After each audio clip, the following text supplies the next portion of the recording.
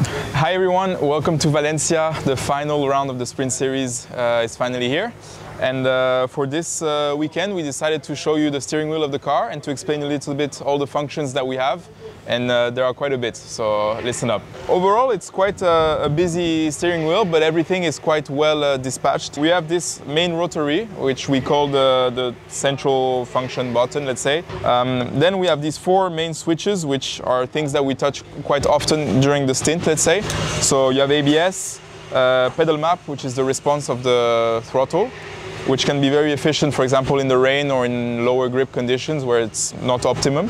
Then all these push buttons are immediate actions. So, for example, here we have the forecourse yellow, which is why it's a bit outlined with some protection so that you don't press by misfortune on the button. Same goes for the pit speed limiter. Radio button, the one which gets worn the most because we use it a lot, mainly to complain. Then you have all these rotary buttons on the side which control the TC, the traction control, neutral gear, drink for long distance race.